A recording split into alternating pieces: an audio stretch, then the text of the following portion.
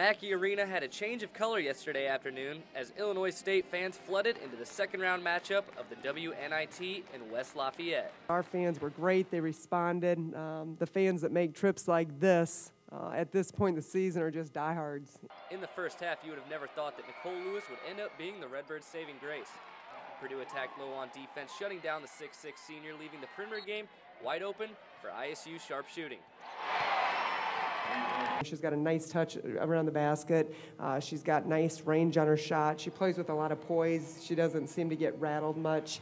The Boilermakers came out physical, trying to shut down the Redbirds' play at the boards. But fouls put Lewis at the line, where she stunned the opposition, going 9 for 10 on free throws. There's kind of like that stereotype where if you're taller, you're not always as productive at the free throw line. And I think for me, it's never been like that. I just feel like I've always really been comfortable. 17 of her 21 points came in the second half, where her defense shined just as bright as her offense. Defense and rebounding is going to win you games, and if you're going to play good defense, you've got to bring a lot of energy. Purdue made a late run in the second half, but Lewis capped off the final as the Redbirds ended the Boilermakers season 59-57.